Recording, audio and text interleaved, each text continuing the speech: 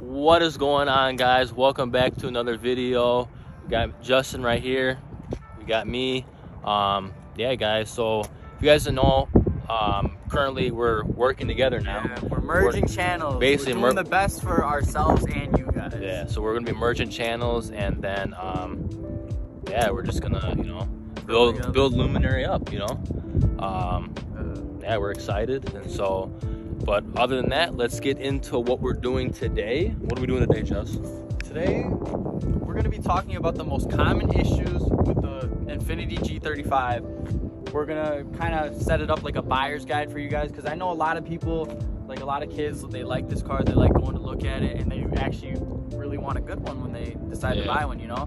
And we're just gonna help you guys out, point out the common issues you should look for, this and that, and just the issues with this car that they really didn't do that good from factory. Yeah. You know? But other than that, it is a pretty reliable vehicle. It is very reliable. It's a VQ. I've had it for I've had it for the past like 7 months. Haven't had any issues with burning oil or anything like that. I know it is the 2004 with the Brembo package. It's the whole track package, but it does not come with the CD009. Even though I think the past owners might have swapped one in, because on the chassis this has 162,000 miles, and on the engine it has about 87 now, or 86,000 miles. So I think they might have rebuilt the synchros as a recall when the car first came out, and because there's a whole bunch of service records for this car from like past owners and stuff like that. But I have had no trans issues. Everybody gets that third and fifth gear grind. I don't have that at all. Everything's been really chill about it. Yeah, guys, let's get into basically why our most common, you know, problems with the car. So let's get into that. All right, guys, one of the most, like, I would say big problems with this car, and a lot of people hate, is that the headlights tend to yellow. I mean, it's still fine, especially when you turn the lights, you really start to notice how yellow it is underneath. But other than that, I mean, you can just always fix it with Inspectees, you know. Inspectees are sick, you know, everybody likes them. It makes the car look a lot fresher and new. But yeah, right now we're hanging with this, you know, until we get Inspectees. Another common problem with even the G35 and 350Zs is you want to take a look at these seats. Yeah. Look at the destruction, guys. Like, I don't know what happened, but the leather just over time, it just gets dried out from the sun, this and that. I mean, I bet you have better chances if you get that, you know, that thing that they put on top of the windshield on the inside to cover from the sun and stuff like that. From drying especially out. If you do like a couple of leather restorations too. But also, I mean, you can't really restore this because this is too much damage as it is. I mean, I might as well just get a new seat. There's no reason for me to get this upholstered or anything. So guys, another common problem with this G35 is that the ashtray just doesn't seem to stay up. I mean, just look at this. It just doesn't stay, and it's a big problem, I would say. You know? Yeah, it is a big problem.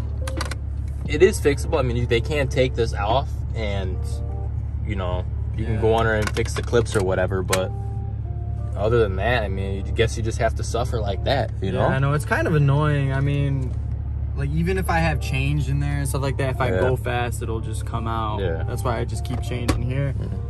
So another problem I've had in this car, guys, actually, is this one on the right side, on the passenger side, actually came broken when I got the car. And it's just, I don't know what happened. Someone got hungry in the car and they took a chunk out of it, you know? Like, I don't know. So our last common problem for you guys would be... It's a big one. It's a big one. It's a big one, yeah. As you guys know from factory, this engine is what? It's thirsty as hell. It drinks a lot of oil, man. Yeah, it's very thirsty. I mean, you only have to do like what was it, like one quart before? I was like 1,500 miles into my oil change. Oh, okay, that's not bad. It was like barely even past like below like a missing quart. Yeah. Like, it was perfectly fine. I'm not really burning too much oil on this engine. Oh, but if you guys end up owning one of these cars, you really want to check your dipstick at least once a week. Do yourself a favor, save you money, save you a rod going through the engine. Yep. Just save the engine, all right? To wrap up this video, guys, those are the most common problems, some of the most common problems that there are for the G35 and even 350Z, because they have the same engine and some of the same interior bits and pieces. Because I know the quality of like everything on a 350Z and a G35 are kind of the same. Like everything is the same. Almost exactly the same. Just was saying all that, we hope you guys are really crushing it this year, having a good time in 2021, staying safe, healthy from COVID and stuff like that.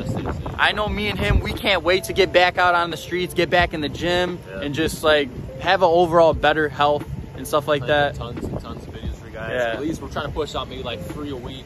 We really don't want to lag on you guys and not have content for you guys when the time comes, because I know that gets kind of boring. But I just want to keep you guys updated with everything. Make sure you follow us on Instagram at luminary.company. We give you updates all the time of upcoming future videos, everything. Email us if you have any questions.